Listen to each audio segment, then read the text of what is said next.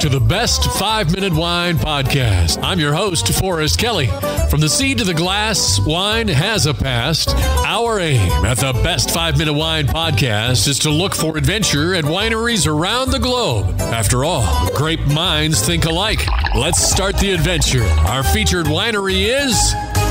We continue our conversation with Matt Burson, vintner and winery owner of Portland Wine Company. Being in the Willamette Valley, Matt, how do you separate yourself from the other wineries? Do you have a specific wine that you take pride in? Everybody makes a Pinot Noir. That's the main grape that's grown here. You know, what makes your winery stand out, or what's the other thing, that you have? And since the beginning, for us, that's been dry Riesling.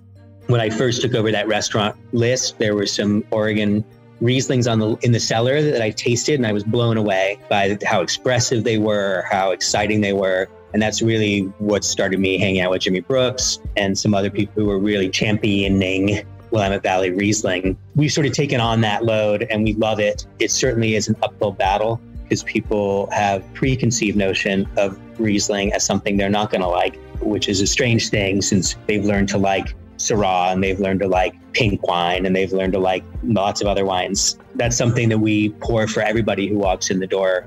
What's part of the process do you think makes it so good? The fermentation of that is all in small stainless steel, and we keep it very low temperature and ferment it sometimes for up to 6 months until it reaches the balance that we're looking for. That low and slow fermentation helps keep those real volatile but fine aromatics in solution so they don't cook off like you would think if you're like making a stock on your stovetop. If you boil it too much, you lose some of that nuance. Additionally, as a nice surprise in doing that process, because the fermentation is going on for so long, the leaves that are in that solution are being gently stirred just through the CO2 that's in the fermenter. Not too much, but you build a little more texture into the Riesling. So you end up with something that has some really nice texture, but maintains high floral aromatics and has a nice whack of acid as well to keep it fresh and exciting. That's the Riesling. And we make a reserve Riesling as well and a single vineyard Riesling because that's how we believe in it. Okay, looking at your website, I see where you have, hello, wine lovers. It's the peak of summer, and whether you're at the lake, hiking in the mountains, or just hanging out in your backyard, you need a portable and delicious beverage. Yes, we Rumble can. Wine in a can? What? Angie, my wife, and I decided to put a little bit of wine in cans, and I came up with a name. I call it Rumble Cans. It sounds fun. It's like a rumble in the jungle, or ready to rumble. It's something that we just thought we'd try out for fun, since we didn't have a tasting room until 2019. And now we have people coming by and wanting to grab something to go, and particularly a lot of people picnicking, and Portland being a place where a lot of people have an active lifestyle. We thought we'd try a lifestyle product. As we close out our conversation with Matt Burson of Portland Wine Company, Matt, I'd like to ask, becoming a wine owner and a vintner and all the things that go along with it, what would you say would be a big struggle that you've, had to overcome and kind of get some clarity with in making your wine a success? Some would say the success is selling the most expensive wine or selling the most amount of wine, getting the highest scores in the magazines.